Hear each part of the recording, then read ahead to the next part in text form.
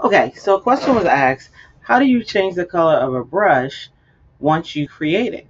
So let me show you how to do that. So I'm going to grab the brush tool over here. I am inside of Illustrator, and all right, and I'm just gonna draw a stroke, or yeah, of anything. I'm doing it with a mouse, so don't judge me. All right, so I'm going to select it because you have to select anything that you want to affect. So select it to affect it.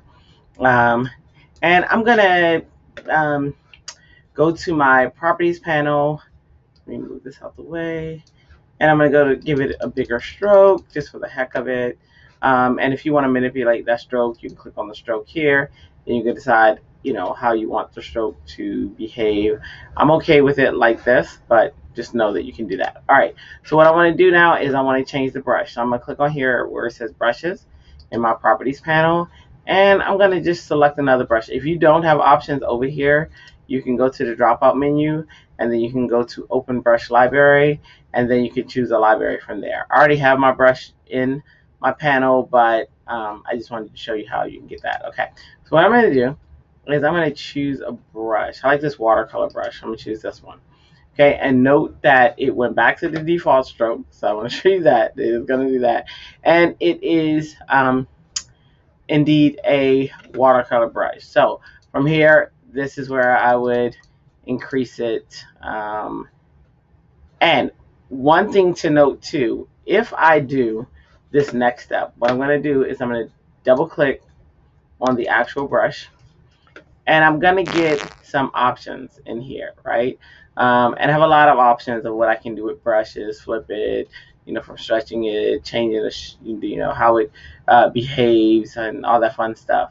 But the key thing that you want to pay attention to is this right here where it says colorization, and it says method. What you're going to do is you're going to change it to tint, right? And note that it changed to black. Well, see where it says key color right here? You can actually, if you want, click on the eyedropper and you can select a different color from these colors if you'd like. Otherwise, so if I wanted to grab maybe this beige, I can grab the beige and I can change the key color. But none of that matters as much. It just matters with the tinting. The main thing is just to tint it. When you hit OK, it's going to say, oh, for mine, the strokes in use, blah, blah, blah. I can either apply the stroke or I can leave the stroke. I'm going to apply it. All right, so now I have this stroke, but let's suppose that's not the color that you want. You didn't want this black. You kind of wanted your stroke to be a different color. Well, what you would do is you would go over here to your stroke, or you can go over here in your panel as well and change it here. I'm going to change it here.